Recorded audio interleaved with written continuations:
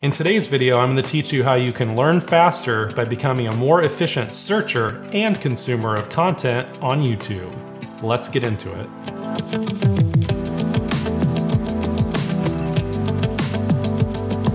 Hey, if we're just meeting, my name is David Matthew, and this is Emergent Products. On this channel, I'm excited to teach you the mindsets, strategies, and tactics you'll need to be a better product leader. So whether you're new to product management or mastering the craft, there'll be something for you on this channel. So don't forget to subscribe and to click the bell to know when I publish new content. I used to have quite a bit of time to really learn new skills and study new material. But then I had not one, not two, three kids.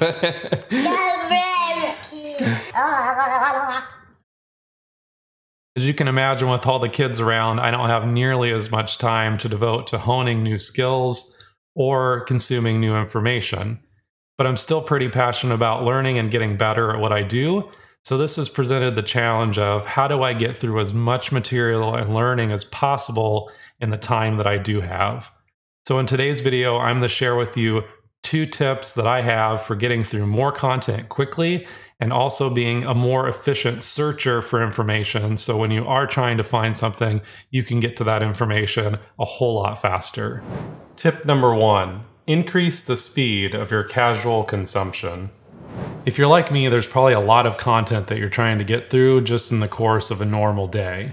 This is things like audiobooks, podcasts, YouTube videos, or maybe you're taking something like an online course. Well, the easiest way to become more efficient getting through this type of content is simply to increase the playback speed that you're using to watch any kind of video or media content. So I was a skeptic for quite some time on if increasing the playback speed of media would be something that would work for me. I thought maybe I wouldn't comprehend the material quite as well if it was at a faster playback speed, or that maybe I would have to keep going back and re-listening to content. But I can tell you now, after having done this for quite some time, that this has made a huge boost in my productivity. So I'd like to share with you a few things that I've learned along my journey to increasing playback speed that I think will be helpful to you. First is that you need to try to ease into it. So I just tried listening to audiobooks a little bit faster. I went to 1.2 speed. And then I was able to increase a little bit from there and a little bit more until I found a speed that was comfortable for me. Then I started applying this to other mediums like podcasts.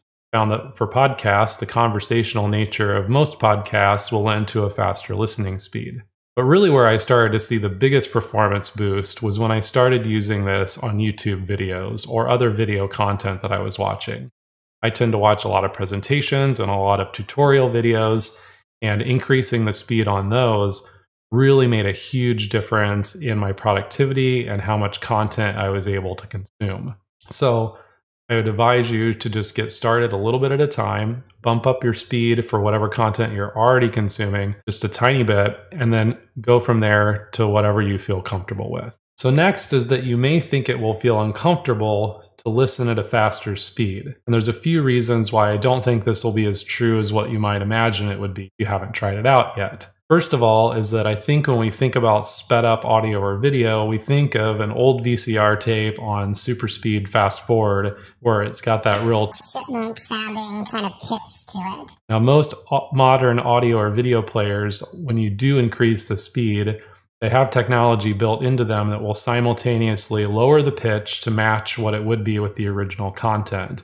So even though you're listening at a faster speed, you won't get the distortion of pitch or any other distortion in the audio because you are playing it at that faster speed.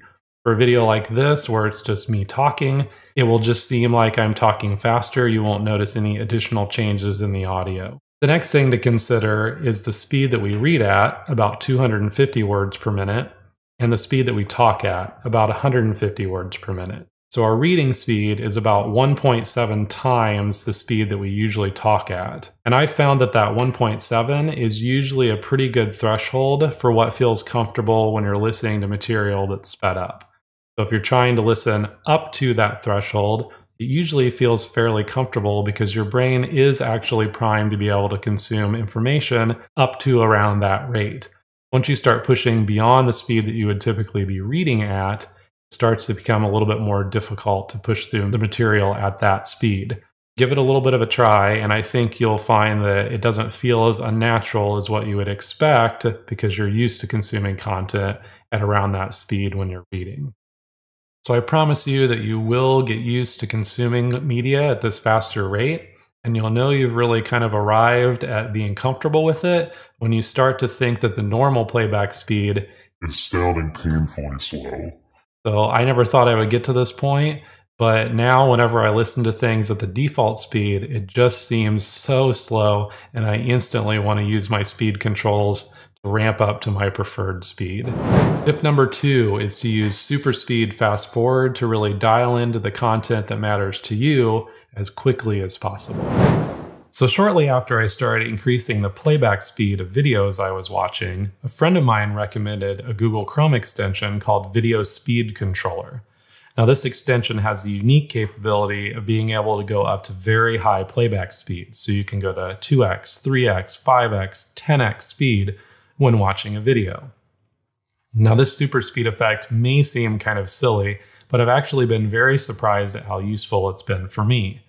One of the things it's allowed me to do is to start watching content at a very fast playback speed instead of using the position slider that you would normally drag around on a video. This has the advantage of being able to actually see and hear the content as it's going at that very fast speed, whereas the position slider would make you jump around. You have to kind of use your mouse, which may be clunky, and you might miss something because it's a little jumpy as you're scrubbing through content. So this very fast playback speed has that advantage. It also works very well with the extension to be able to use keyboard shortcuts. So you can define a default playback speed that you want to jump to with a single key. There's another key that allows you to jump back to just normal, regular 100% speed. And then you can also ramp up and down by whatever kind of multiplier you want with another key press to go faster or slower. So there are 2 specific cases where this super speed effect has really been helpful for me. But before I dig into that, I wanted you to briefly consider your mindset around consuming content.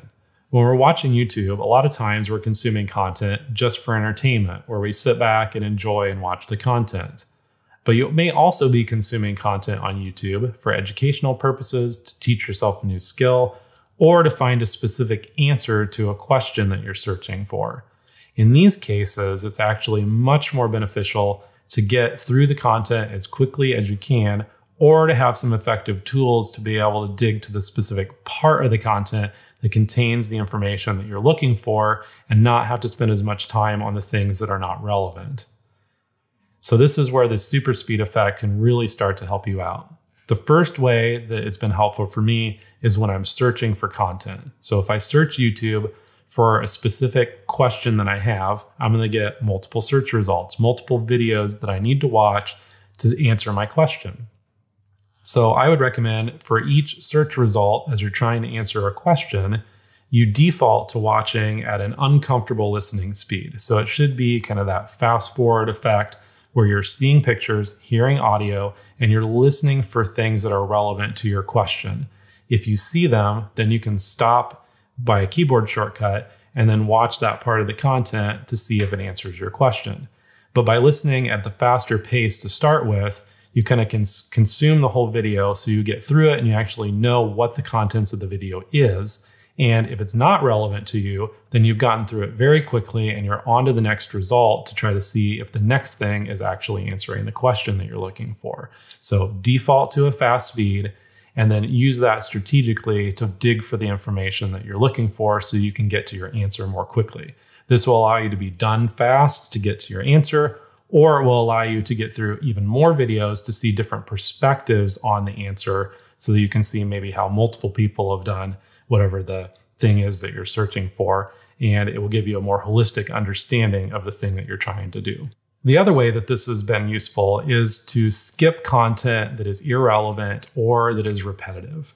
So if I'm watching, let's say, a tutorial video and I'm a more advanced user and I'm really just trying to see how some creator is doing, let's say, an advanced video editing technique. I may find a good video that they have, do a good tutorial, but let's say it's 25 minutes long, and I know that somewhere in there they're going to have the piece of content that I'm looking for, but it's probably not at the beginning, and I'm not sure where it's going to be at. So I can start watching that content, maybe watch the beginning at more of a normal playback speed, but then when they start doing some of the basic stuff that I already know, like how to create a project file, how to set up things in a certain way that's a little bit more beginner level, I can turn on the super speed effect at that point and then begin that process of watching to see when something is relevant to me. Then I can slow down and actually consume the content at that point.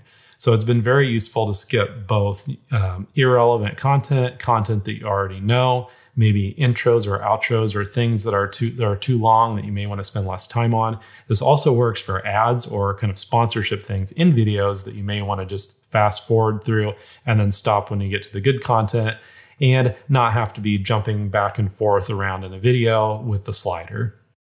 Now that you're well on your way to becoming a more efficient searcher and consumer of content on YouTube, you can watch these follow-up videos on how to apply these tactics on your own. If you got value out of today's video, I'd really appreciate it if you'd hit the like button and consider subscribing to the channel. I'll see you in the next video.